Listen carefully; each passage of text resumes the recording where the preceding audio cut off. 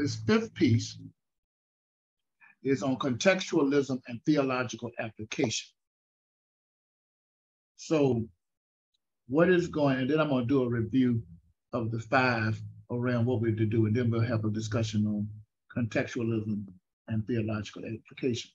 But going over the syllabus that you should have, if you pull that up that Dr. Morton sent you, you'll see the same formatting.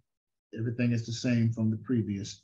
But you will notice that the required textbook for this class is a piece by Nancy T. Ammerman,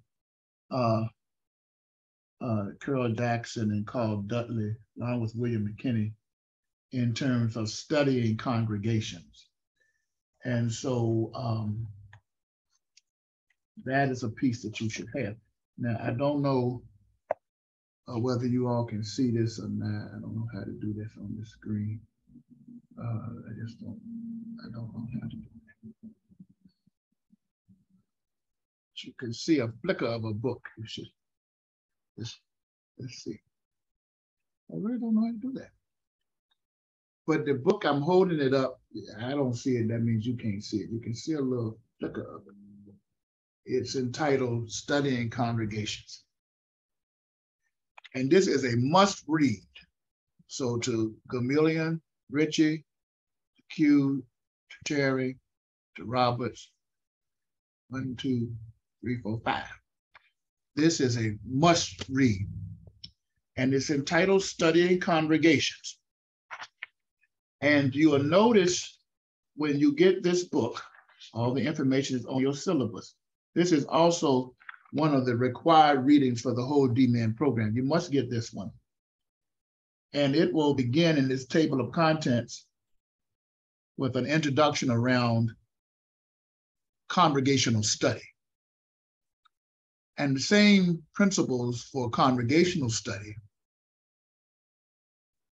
relate to contextual study, because the congregation becomes the context.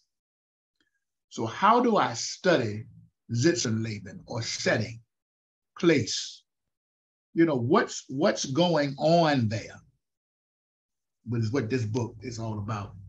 How to study a context, in this instance, congregation. And it talks about that in the introduction. And then the first chapter is theology in the congregation, discovering what that theology is in the congregation and the doing of that. And one of the interesting things about all of that is it opens up with Johnny Ray Youngblood. Some of you know him. I've had the privilege of being on panels with Johnny Ray Youngblood with Reverend Sharpton, and also Johnny Ray Youngblood served on Dr. Dixon's doctoral committee as one of his adjunct professors. And so Johnny Ray Youngblood is such a special voice, retired now, but his work there at the St. Paul's Church there in New York is very, very worthy of your attention. But this author, the authors here, use a story out of Johnny Ray Youngblood, and they talk about a story that he suggests, and it is suggested in that chapter at least, about someone who was doing some cooking, and they didn't know exactly what to do. So they thought about what they had experienced in the past when they saw their mother and grandmother do this with a turkey, I believe it is. And the mother had a turkey that was, you know, this size. And that's what she had seen her grandmother prepare the turkey in. So when it came down to her doing the cooking for this, she went and got a pan or a pot this size, bought it, and wanted to use it for the turkey that she was going to prepare. The problem is that the size of the pot fit the size of the type of turkey size that her grandmother and mother would prepare. But the turkey that she had was actually much larger than that. So the pot she had was too small. And the way that was found out as to why she had this small pot was because she said, well, that's the size that my grandmother and my mother used. So it's just a little simple story to help you to appreciate that in your context, people are doing what they're doing, right or wrong, sensical or nonsensical, based on what they've observed in the past. And unless you become the resident theologian to guide them to understand how that pans out with what the condition is now, people typically do what they have known. Socrates says it this way: knowledge and virtue are the same. In essence, moral excellence is only done as moral excellence is seen. So I do what I've seen, or I do what I know. When I know better, I will do better. But my actions will be reflective of previous observances and understandings. Your theology in your context is not necessarily the theology you have. Part of being successful in any context, large or small, whether it be the church, the mission field, the city itself, the state, the region of the country, a different country, is getting to study and understand how people think theologically and how they act on that, praxis, action, and reflection. I will also say this about Johnny Ray Youngblood's great book, Upon This Rock. How many of you read that? Yes. Open your mic and tell me if you've read Johnny Ray Youngblood's Upon This Rock. Some of you all might be doing other things, and that's fine, I understand. But Marissa James and none of you read Bishop Gamillion. Have you read Johnny Ray Youngblood's Upon This Rock? All right. Well, you probably could tell me some books I haven't read. So it works both ways, right? So, but I'm encouraging you to maybe go do. First of all, do you all even know who Johnny Ray Youngblood is? Has anybody ever heard of that name before? All right, Amelia has. Anybody else? All right. These are names, once again, I want you to become familiar with. Okay. But real quickly, contextualization and theological application. Staying on Johnny Ray Youngblood for just a moment. And let me tell you how this really tells you what this class is about by this example. Johnny Ray Youngblood has an appreciation for the Urban Dictionary. And the Urban Dictionary is excellent, etymologically speaking, around the whole understanding of Ebonics. So it is the indigenous cultural speaking language, getting back to what Jerome Ross in my lecture said is one of the 7 areas that we need to work on for survival, and that is to get a common language. Because you can't do much unless you all understand the language you're using, right? Because there'll be miscommunication and gaps and so many things that will go awry because the language isn't common and well known. Well, getting back to Johnny Ray Youngblood, he understood the language of the people that he was serving there in New York. And he realized that they liked to cuss. The people he had, they liked to cuss. They understood that language very well. Now, he had to make a decision as to whether or not he would lower himself, if that is lowering, and speak the language that they understood so that he could elevate them, transform them beyond expletives to empowerment language necessary for trafficking in the academy and in the boardrooms and real places where huge decisions are made in this country and world.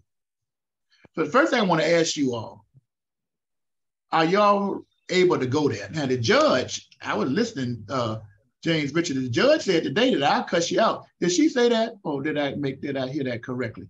Somebody open your mic and talk to me. I feel like I'm talking to a screen. Yeah, somebody talk to me. That's what I heard as well. So. All right. Cherry Q or Marissa, did y'all hear that? I will make sure my ears were hearing right.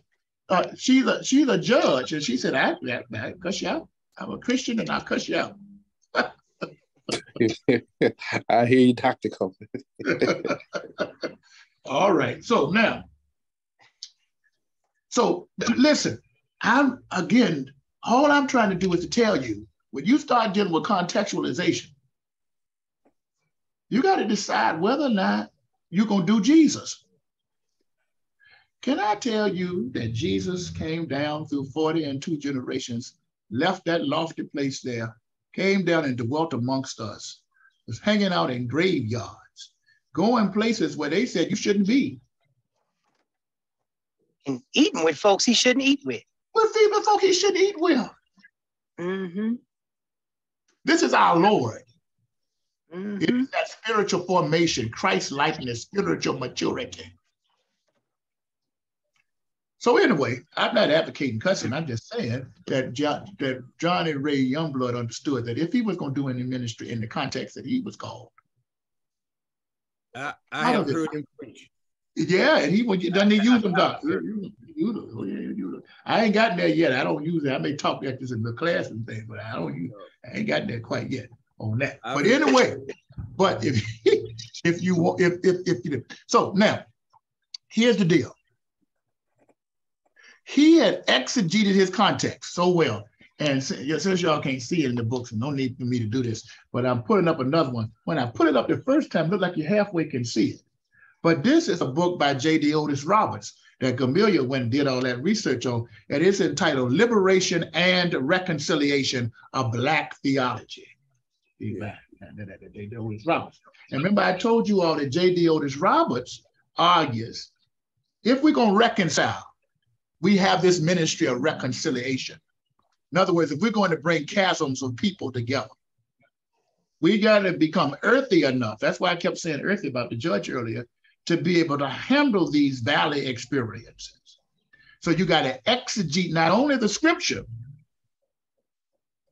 but you got to exegete the context, not just the text, but the environment, the ecology, the environment, the nature of the environment and the sociological constructs in that environment, so that you are bringing a right now kingdom word to help people's behavior change in the valley or the context that you're in.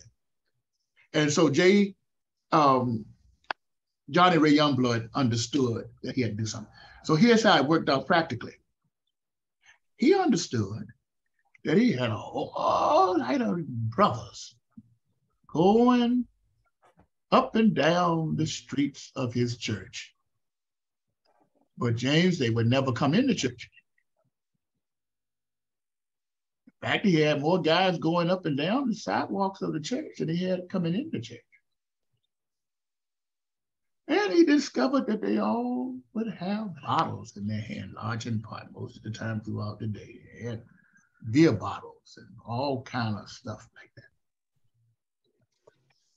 So he said, I got it. The Super Bowl is a sporting event that interests a whole bunch of people, particularly men. Somebody said it, who he is earlier. Johnny Ray Youngblood said, we's gonna have us a Super Bowl party in the church. That's what we's gonna have.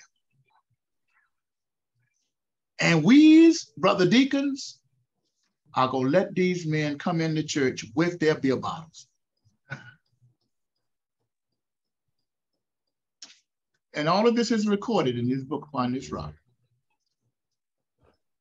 And do you know that by the time that Super Bowl was over, and the ministry that he dealt with, and the God talk that he had going on, those gentlemen left that Super Bowl party and they exchanged their beer bottles for Bibles and became some of the most faithful people in helping him prosecute his ministry across the years.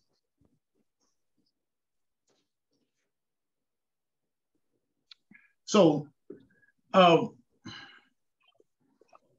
you'll find how to go about understanding your context in this Studying Congregations book. It deals with ecology, seeing the congregation in context, the culture and identity in the congregation, the process dynamics of congregational life. See, all of these things, the resources that you can find, the leadership, definitely, and then various methods for congregational study, profile, inventory, standard demographic and religious involvement variables. All right? So y'all order that book today. Don't go right on there and get that book, because you have to have that, because this is a piece that helps you tremendously in doing your work. So studying congregations, make sure you get that and understand that in relationship to what that's all about. Any questions on the book that you need to get? It's right on your syllabus. Okay. It on the syllabus. Huh? No, I didn't. I may have overlooked it. I didn't. No. Go to. I see it. I see it at the bottom of the page. I see it. You see it? Yes, sir, I see it. That studying congregations, that's going to be huge, because you figure out stuff. At one point, I was the pastor of a historic traditional church, and that church decided to oust me. They fired me from this historical church. And so I was fired. All this powerful stuff I'm doing now, I was fired from the church. When that happened, Camille, I thought life was over. You can't overcome being fired from a church. I didn't do anything wrong. Didn't sleep with nobody, won't drinking, won't doing nothing wrong with my family. That done absolutely nothing wrong. I just was being too much of an adjutant around the things that Bishop Dixon was talking about yesterday.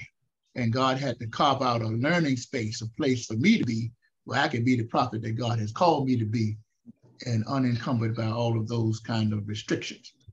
But I never forget in that church where they fired people like Harold Carter and Vernon Johns.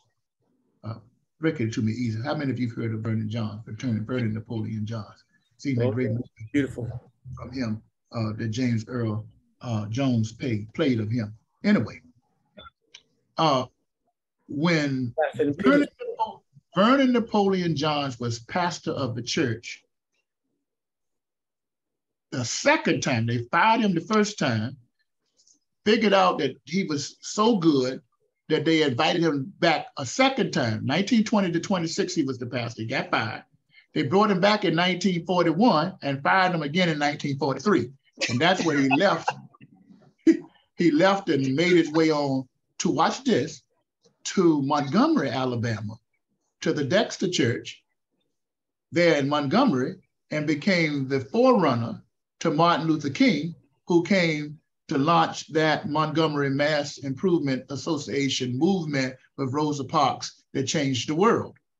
Mm-hmm. But set the tone for King. They put Vernon Johns out of Dexter, and they said, we's gonna find us a more a calmer preacher, just as intelligent as Vernon Johns, but he won't be talking about his hated lynch a nigger in Montgomery. We don't want to hear nothing about that.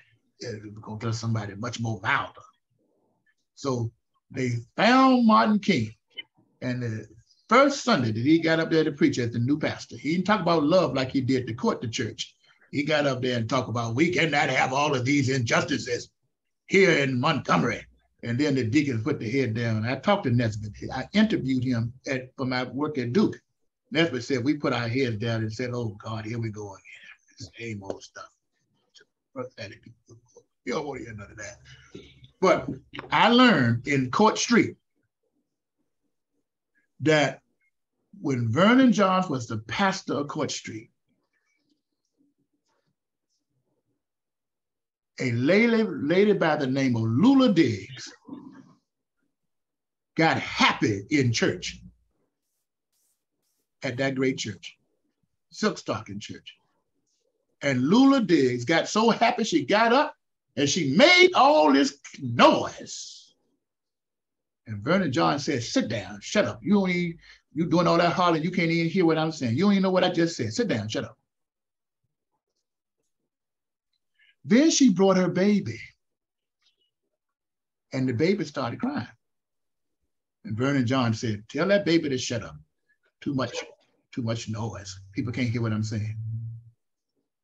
And it created a culture in Court Street where the people were fearful to praise God because of how Vernon handled those situations.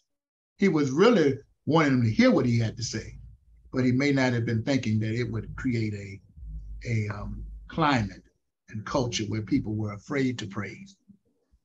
And that's why prior to me getting there, they were cold and indifferent in how they worshiped. And I came in, had gone off to the full gospel in Louisiana with Paul Morton, all that crowd familiar. That's when I got to Court Street, came back throwing water on the people in the congregation. And they said, oh no, we can't have all of this here. and my dear friend in Roanoke, who's gathered unto the Father now, Antonio Thomas. Yeah. Yeah. So anyway. Legendary. What you say, Cherry? The legendary is church down the street from my job. Yes, sir. Yes, sir. His wife, we were all at James Madison University together. So by talking to Virginia Hughes at Court Street when I was doing my work on Vernon Johns, Virginia Hughes is the one that told me that story about how Vernon Johns had handled Lula Diggs and her little baby son, Louis Diggs, who when I became the pastor of the church, had then ascended to be the chairman of the board, of the trustee board of the church. And so once you start finding that stuff out before you do too much moving, you can begin to understand why people are the way they are, what you probably need to deal with to get them to accept something different, rather than just going and doing whatever you're doing without the contextual knowledge that you need for appropriate theological application, because you understand the theology that exists before you get there in that setting, church, city, county, town, hospital, prison, school, wherever it is. Is any of this making sense? And this study and congregation book really helps us have a level of appreciation for that. All right? All of you seem to be veterans in ministry, maybe. I hope you listen to what I'm saying. We listen. Okay. It's simple things like moving the grand piano in the church to put in a keyboard. Mm-hmm. You got to understand all those dynamics, right?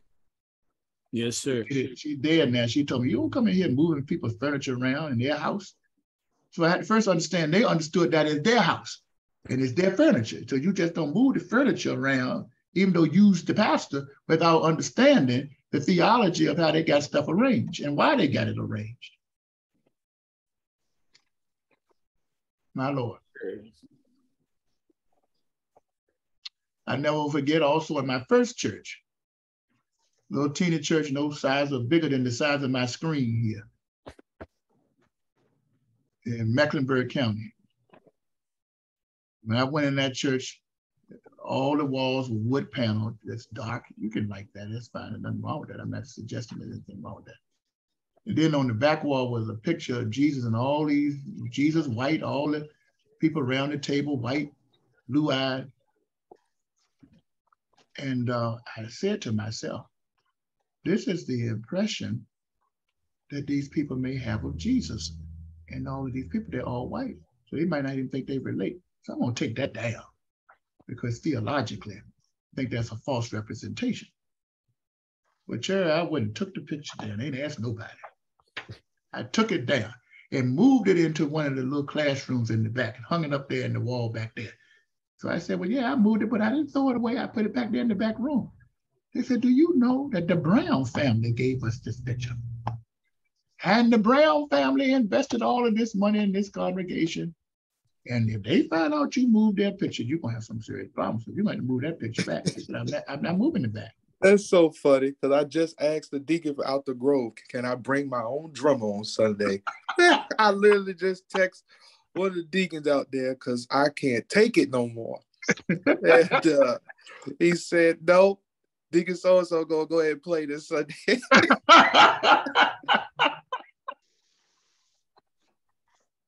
So you just got to have to figure out. Now, by the way, you know, I did turn out all right. I upset the Brown family, some of their descendants. But after a while, I was able to teach on it, Bishop. I should have done the teaching. What I learned now, I should have done the teaching first, and then let a celebration to the teaching be the removal of the picture and putting it in the appropriate place. But I was young and naive at that time. I just went and did it backwards. I moved it first, then did the teaching later. Well, and so this is what this class is about. Trying to make sure that you have an appreciation for your context, the theology of that context, the theology that you have, and how you're going to bring transformation in that context around a problem area. Does any of this make sense? yes, sir. Right. All right. So you're going to write a paper on your reading of the Study in Congregation book. And of course, that is going to be due December the 2nd of 2022. Just make sure you make adjustments if you didn't get a chance to do that. And we'll be talking about this a couple of more times. And of course, you're going to do your evaluation and you're going to do your attendance, okay? So now, having established that, what I think I want to do is to first make sure that I say a word about doing pretty good here on time. I want to say a little bit about context first, contextualism. All right.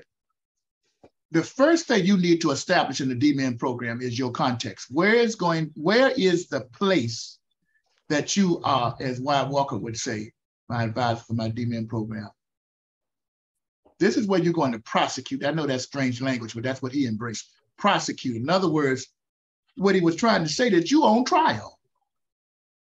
And you got to get your P, your A, your S, your T, your O, your R, or whatever you are trying to be in that context. If it's parachurch, you're trying to earn your title.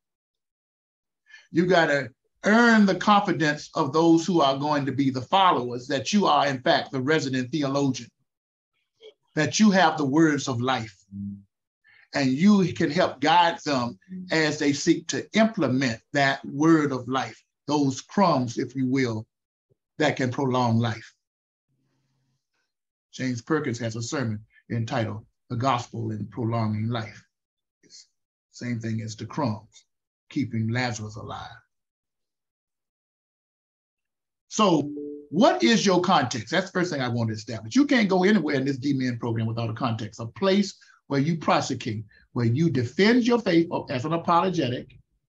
You know, as an apologist, you have to have reasoned arguments to defend the positions or beliefs that you have about certain things. Another one that got me in trouble at that same historic church, I had two opinions, and it was around the issue of who should do funerals and weddings in the church. Now, the individual who was my pastor who baptized me, Dr. David Collins Forbes Sr., his brother, James Alexander Forbes. Some of you may know them, a great, their brother was a great, and still is a great psychologist. Mm-hmm. Great family, they married well. Come from Bishop James Alexander Forbes, who was a bishop and married well, got congressmen in the family and all that. Well, one thought on funerals and weddings is, I am the resident theologian. I have the biblical mantle. So if anybody dies in this church, whether I knew them or not, I'm doing all the funerals. Ain't nobody else coming in here. Don't come in here with no suggestion about no other body else gonna do no funeral in this church. I'm doing it, right? Now, the other philosophy is whoever the family wants, let them have whoever they want.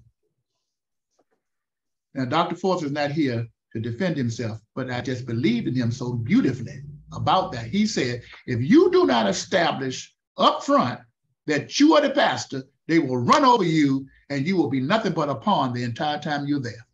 So you got to establish yourself early.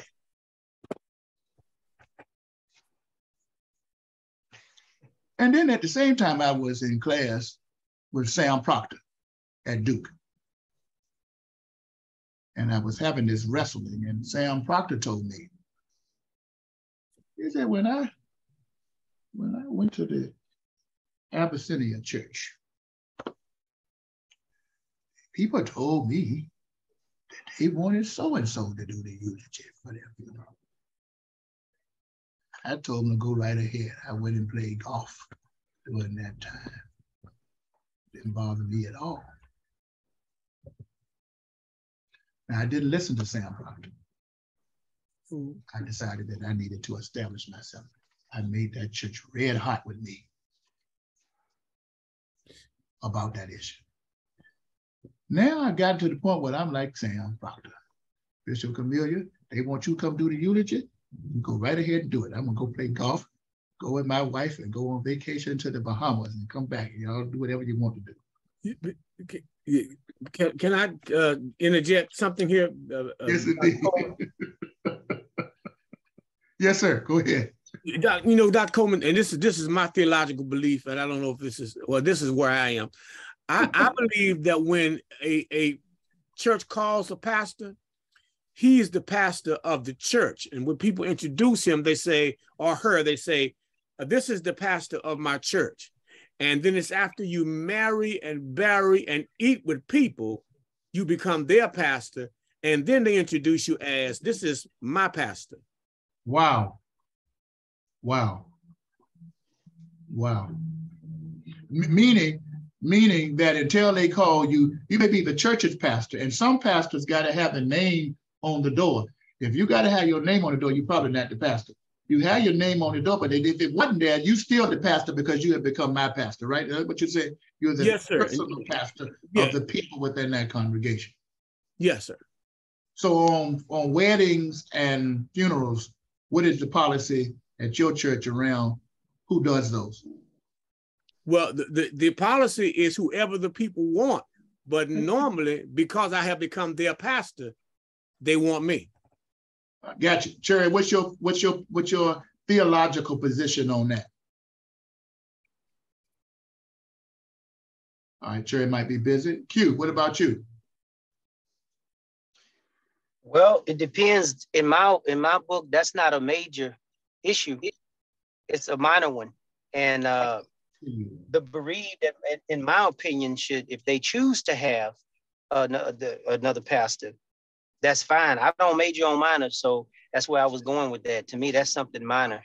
Now, Q, that's huge what you just said. Dr. Walker, I mentioned these people often because they impacted my life. Dr. Proctor put it this way: every issue is not a cross issue. Correct. You got to determine what issues you are prepared to die over and what issues are you willing to live through until transformation comes. Amen. And so what I did was I decided to make that a cross issue when the truth of the matter is it really maybe is not a cross issue as such. Yeah. Amen. But what I was wrestling with, and somebody on this Zoom may be wrestling with, or you come in contact with, is what if something as ginger and tender as death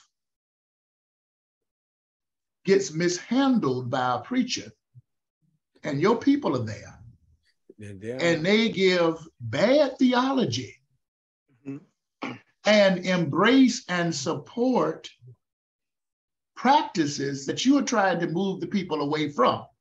This is true. So now, can you ever undo that, or is that the death nail in your coffin?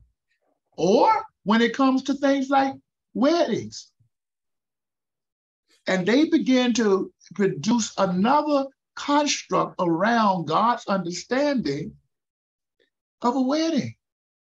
No. Not to mention now we wrestle with same-sex marriages, and I can get married to a car if I say I love the car and the car love me.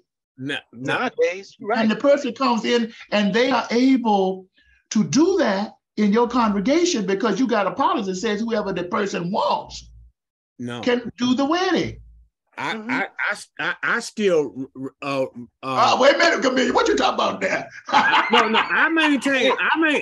Look, I'm the pastor of the church that I pastor, and I maintain the right of approval and rejection. Okay, all right. Okay. You know, now I had a situation, and my wife is downstairs. And someone in my family, very close to me, was getting married.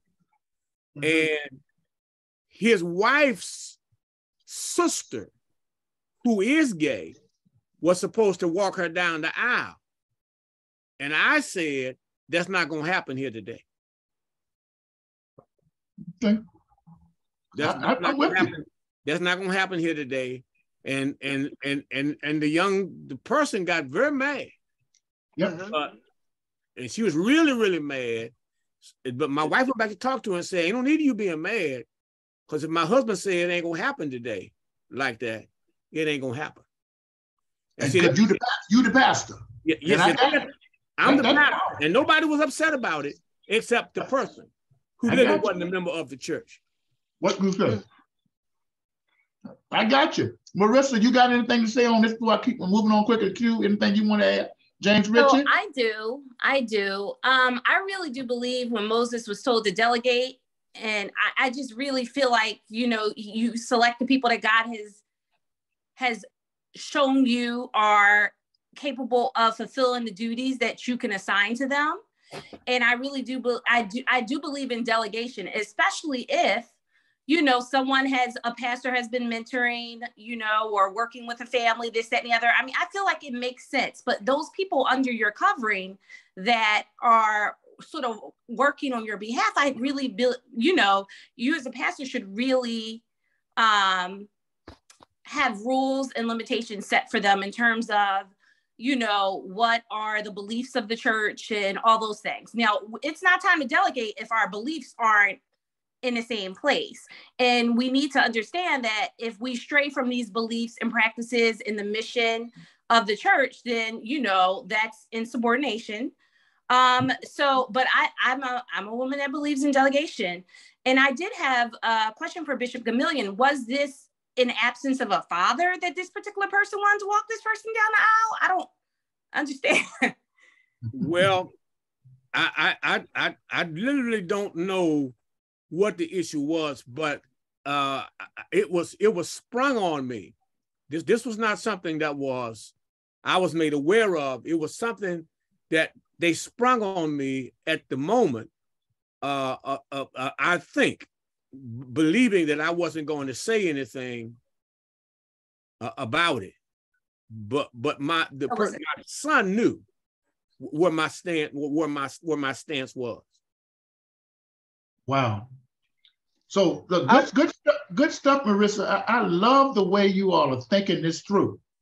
And all of these things have got to be thought through in the specific area that you are going to be dealing with in your D-Man program. Now, this is later in the first year, but you got to be thinking now about, for example, you'll get I don't know if she gave it in your materials, but there's a piece here on hidden rules. What are the hidden rules? See, there are rules that nobody talk about because there's traps. Are you smart enough to figure out what are the hidden rules that you don't see on any sign, right? They didn't tell you at the interview. But yet, these are rules we go by. Yeah, in the first church I had. You know, and once you mess it up, you may have found your death blow in the hidden rule.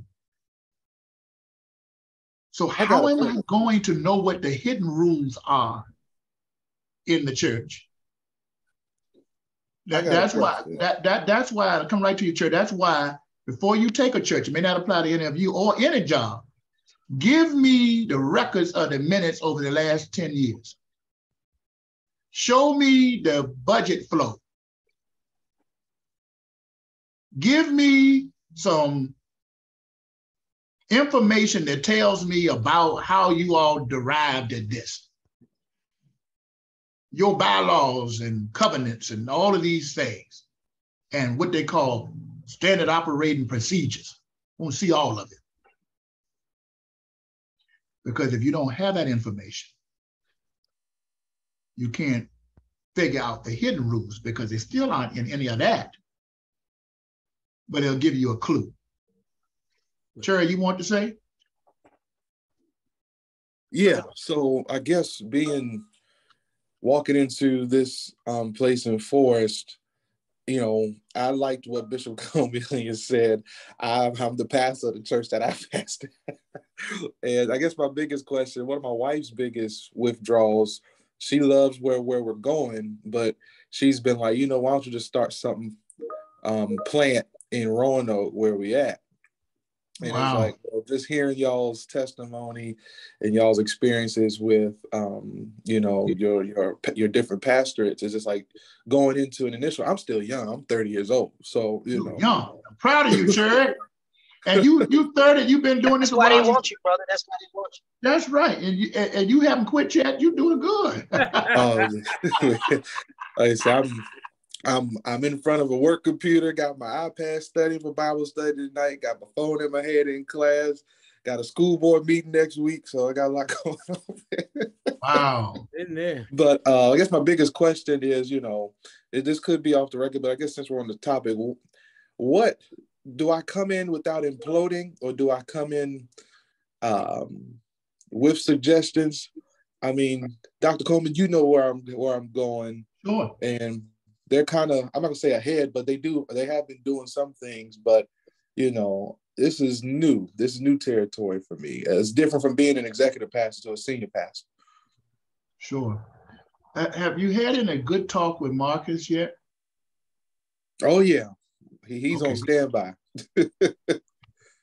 All right, well, you obviously way down the road if you're having good conversations with him.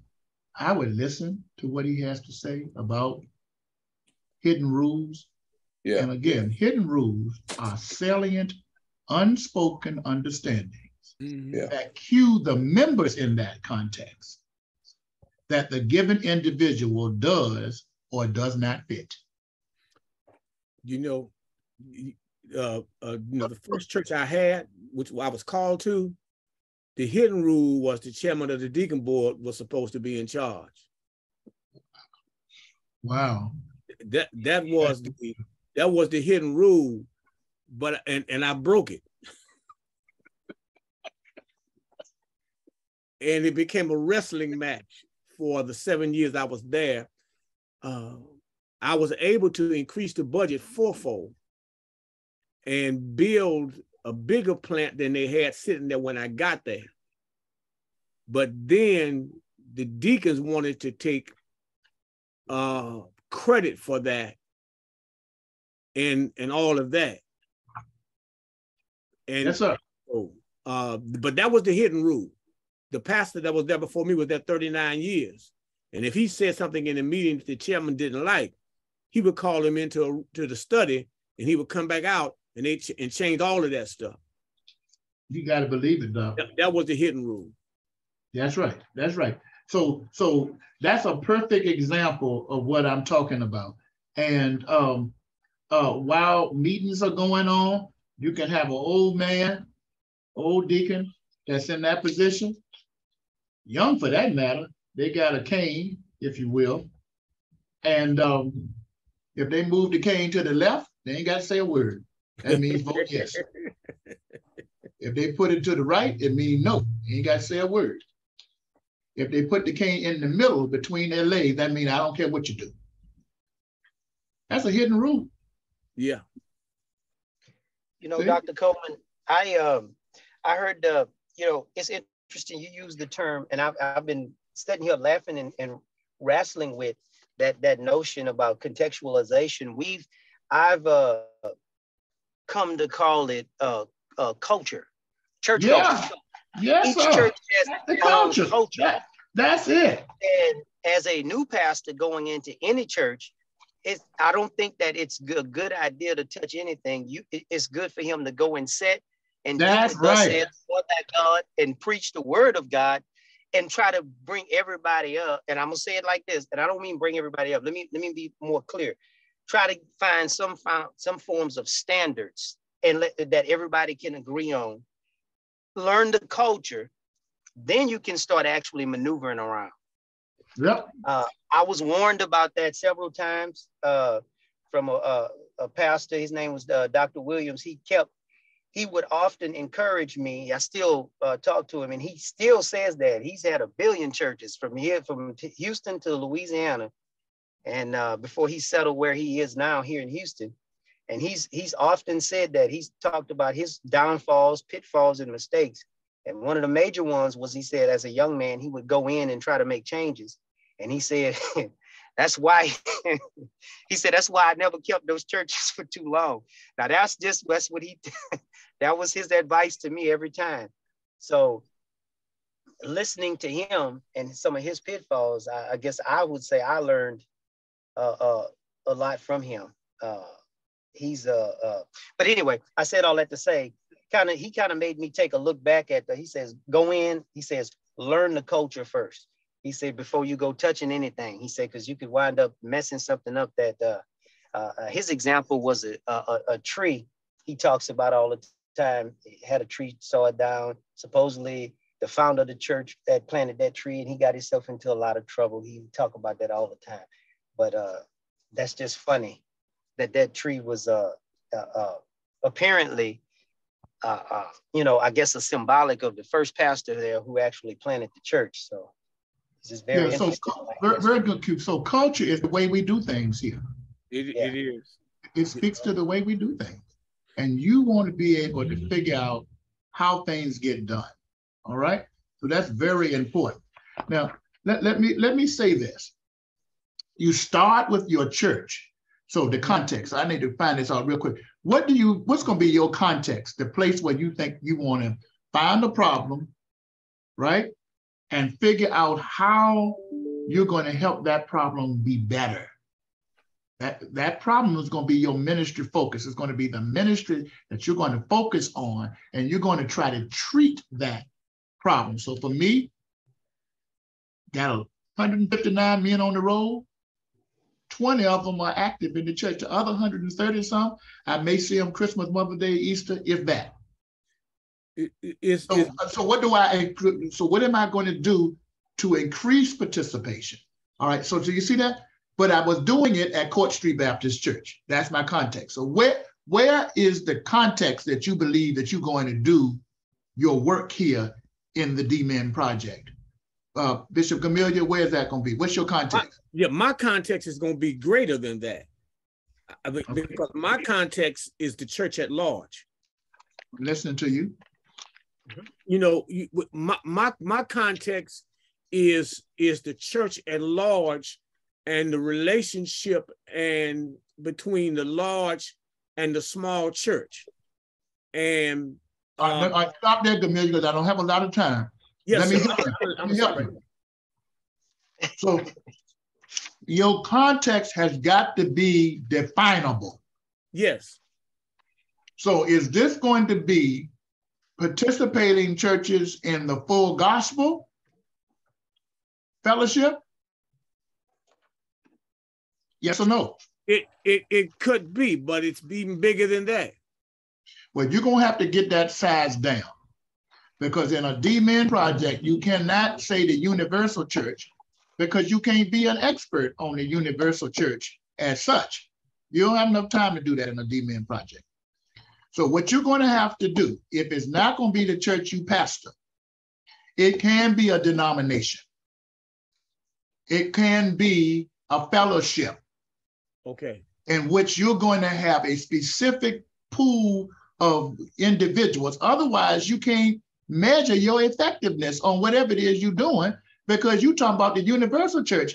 And Lord have mercy, somebody told me the other day, they think at a small count, there's 600,000 churches in America. So there's no way you can do you can do that. You can't do no contextual analysis on 600,000 churches. But you can hone in on however you want to configure it. It is going to be a mixed intervention with the full gospel fellowship participating churches and A, B, C, D, E, and F. But it can't be the whole thing. You don't need that. It's too large anyway, because you're going to hone in on something, whatever it is. So you got to decide what the scope is. Okay? All right. Some of my biggest fights with old Wyatt Walker and Franklin Richardson on getting myself straight on what I could accomplish in my D-Min work. I wanted to erect the Vernon Napoleon Johns Academy for the development of African-American males. And he told me that's wonderful, but you can't accomplish that in a 6-week period to treat a project for a D-Min program. So you got to scope it down. What I could do is increase the male participation and awareness and all of that of vital need to be a part of the church and to get more involved. So I'm not taking you away from what you want to do. I'm saying for your D-Min piece, it may be universal, but so that you can have credibility, I've looked specifically at these churches, full gospel churches and whomever else you're talking about, and lock in on that, because you got to study that. I'm not talking about Gamaliel because he's brilliant. I'm not talking that he would even think this. This is not some swinging through the tulips exercise. We're going to expect you to do a contextual analysis around, that's your next paper. That's what we're talking about. And Marissa, going back, you'll look at the next paper is the contextual analysis. And you got to break down that context. We want to know everything about that context on 2 fronts, inside the church or churches and the communities in which those churches are dealing with. Now, I know if you're dealing with something large at the fellowship, I know you can't tell me about every city, but you can do a little bit better job at getting at it if you identify what you're talking about rather than talking about the entire United States. Does that make sense, Amelia? Yeah. All right, so good. So we'll come back to you later on that, but you got to narrow that down, but you're going to have to do an analysis on that, pulling together everything. And I'm bringing us to close. Mr. Richard, what's your context? I can't hear you. You're on mute.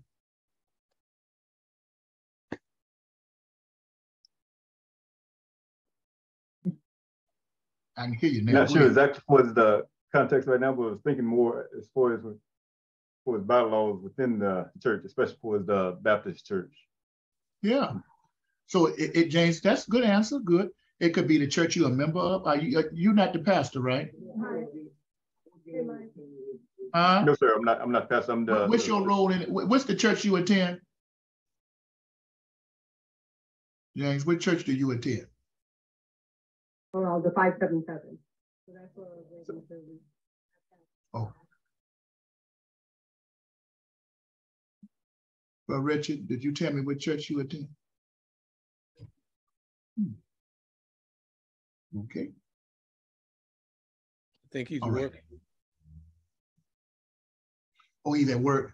Okay, I understand. That's fine. I'll come back to James. Marissa.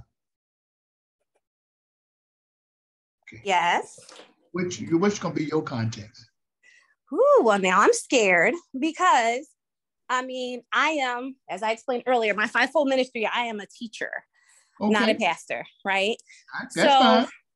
So my audience are mothers, okay? Okay, gotcha. So of children between the ages, basically elementary school age children. Okay. Now to narrow, because I was planning on doing this primarily online. Okay. So to, you know, the net that I was going to cast was the United States, but I was going to focus in on 50 women. Does that make sense? Yep. Or 50 families. Mm-hmm. So that's it.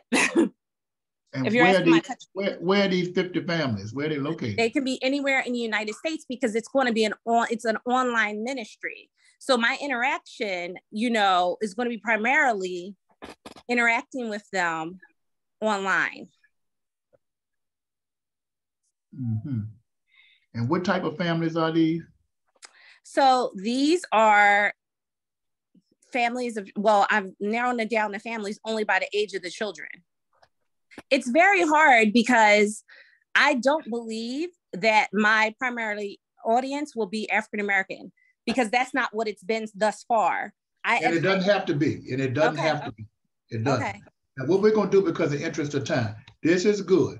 And who your core faculty advisors are, here's an assignment for you all to make sure you do. You need to spend some time with your advisor so you can get clear on your context. Because you got to have a manageable context by which you have some authority to compel them to come together over a protracted period of time to do some research with them that you have developed. And we've got to be able to be sure that it actually exists and that it's functional, has some level of sustainability to it. This will never happen with you all, but we have one group, I'm preparing to close you, that one person that made up a context, a church that didn't even exist. Oh, wow.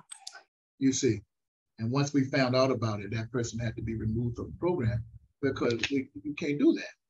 So either you got an established context, or if you're trying to establish something, you got to work with your advisor to make sure that it fits what it is that we know will work for you so that you can adequately defend yourself when it's time to go before your doctoral committee. And it's going to be hard to defend something that people aren't clear on the context and how you're managing it, its suitability for a DMin program such as ours. But Marissa, I think that your person can help you. Is that Dr. Jackson? You may not have to get back on, but Dr. Jackson, Dr. Coleman from Chameleon. So I'm going to work with the good doctor. Whoever your advisor is, that's when your first order of business is this week, very shortly, is to get with your advisor to help identify clearly your context.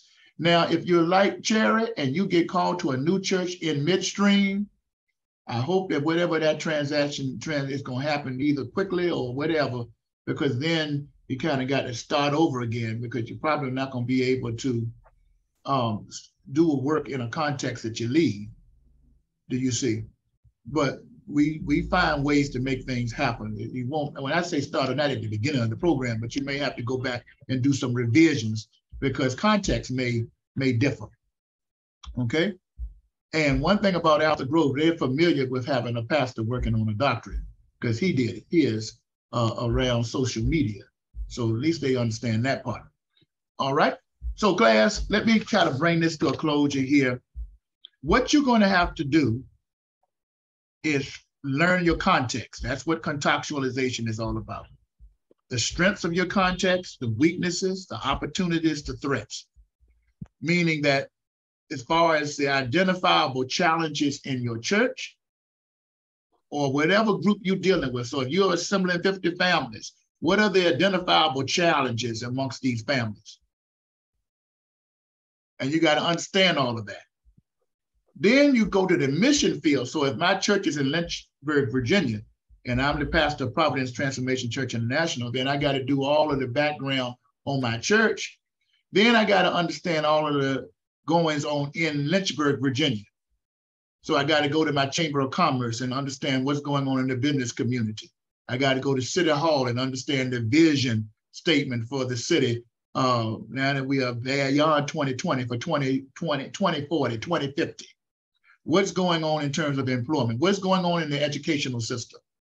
What are the challenges around media in our city, entertainment, all of the various aspects of community? You got to do research on to find out population, unemployment rates, stressors, what are the challenges that are going on in your community? And then you match that then with a theology. And I will close by suggesting to you that theology, of course, is the study of God. And when we go deeper, I really like the womanist theologians who have said that theology is God talk.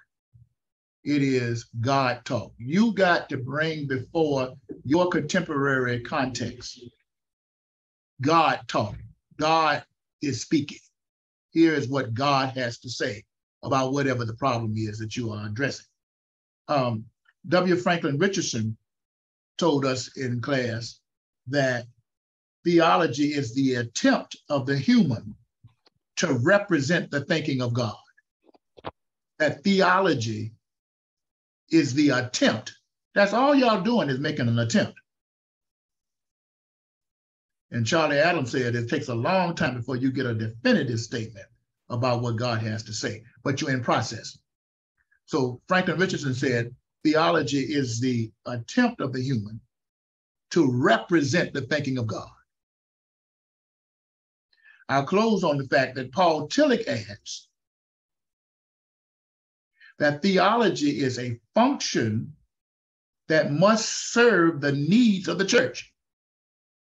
So again, getting back to the judge, as she was engaged in simple talk, keep it simple, stupid. I need to cuss, cuss. If I need to be as the Romans, be as the Romans, whatever it is to win you to Christ. So your theology becomes a function to serve the needs of the church. So that you are to provide a statement of truth of the Christian message. We're not interested in eisegesis. We're not interested in you coming up with something that you've added to the Judaizers, if you will. You must discover biblically the truth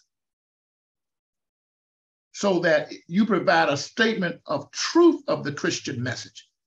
So that when God is speaking, God speaks the truth. You have to come up with that statement and then provide an interpretation of this truth for every new generation. That's what Paul Tillich in systematic theology argued, that theology must become functional to meet the needs of the church, therefore providing a statement of truth of the Christian message and an interpretation of that truth for every new generation. I got to shut my class down now. All these theology books I got on here, I didn't get anywhere near Owen Thomas's Introduction to Theology and how this puts itself practically, and the problem of the fact that they like Jesus but not the church, insights from emerging generations, where many of people want to get to Jesus, but they can't get to Jesus because your church is in the way. They like Jesus but not the church, and that's been the problem for a long time. We'll shut out here. Now you've done 5 classes. Just introductory. I will give you some dates on when we will gather again next, and then again before December the 2nd. I think Dr. Barrett gave you already his dates for nuts and bolts. So you got now between now and December to get these papers done. So don't wait until the day before. 5 classes. Self-discovery and ministry, we're going to meet a couple of times before December. Spiritual formation, we'll meet a couple of times before December. And during those times, we'll talk about things relative to that. You have nuts and bolts in academic writing. You're going to meet a couple of times to talk about that. You have laying the foundation, a couple of days to talk about that. And then contextualization and theological application. I'm going to try to do all of that in a compressed kind of way where we might get together and I'll spend 20 minutes talking about one thing, move to the next couple of times to keep us going And then you know by Friday, you're going to do an entry reflection on each of these 5 attempts in one setting. Of course, you don't know about the other 2, but we want you to go ahead and do that now. You're going to do that by Friday. You've attended the class. I know you're going to show up for the other sessions when they have been scheduled around when you all tell me through Marissa what you agreed to do. And then you'll get the paper done by December the 2nd. That's it. We have 5 papers due. Huh?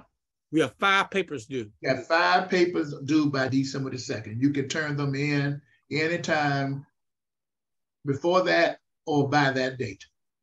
So my question is, because I came late, you were talking about the spiritual autobiography. Is that one of the 5, or is that an extra paper? No. Take a deep breath. Excellent question. When you look at the whole notion of your D-Men manual, Q, tell us what page that was. It's on 72, I think it was. It's on 73. 73.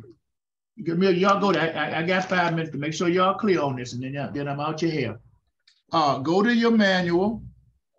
Go to page 73.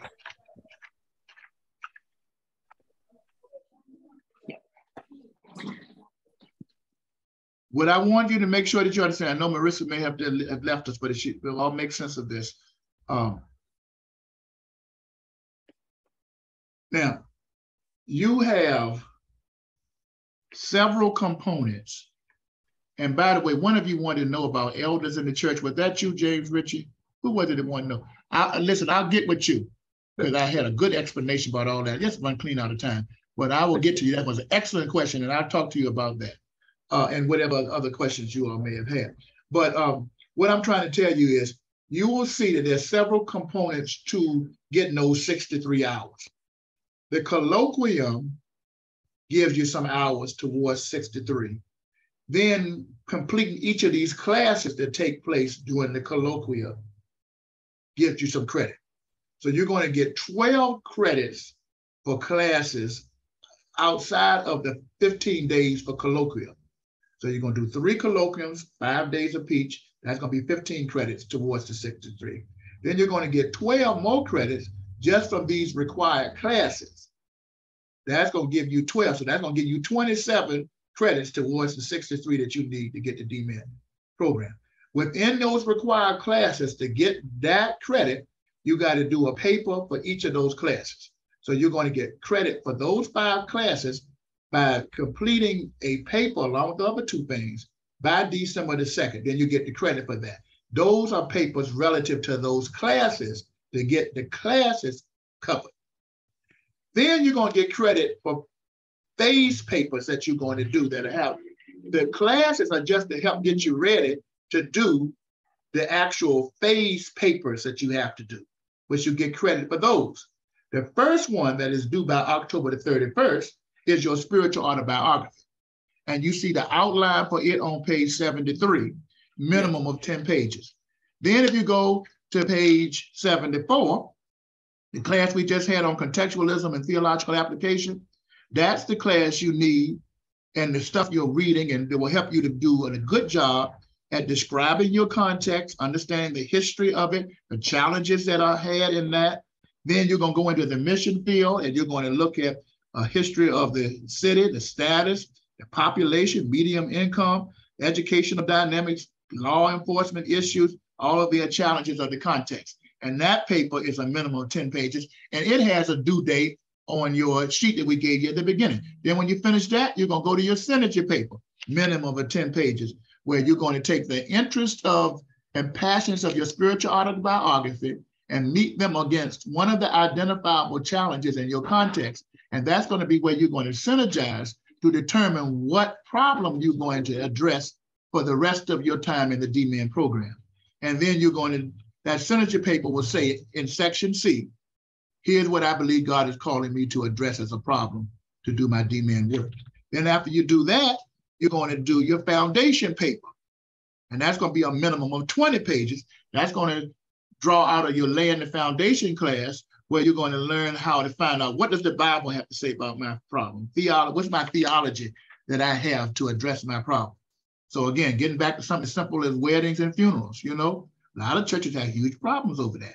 Well, you're going to determine if that's what you would do in your problem, your situation, or something in music, whatever it is, you would get a foundation for it in all of those areas. Then you're going to write your project proposal package. And after you've done that and get a license from your committee and treat it, then after you finish your project, implementing it, you're going to do a timeline review of results of the model. And then bam, your final phase paper is going to be that daggone dissertation where you got to have a minimum of 100 pages in the body of the document with front matter and back matter that will be several many other pages probably, but don't count towards the 100 pages. Then you can tell the rest of us to go to hell if you want, get your degree and go on and do things for God in a glorious way. How about that? All right. So those are the different papers. All right, we'll see you bright and early in the morning. God bless each of you. Thank you. All right. Bye-bye.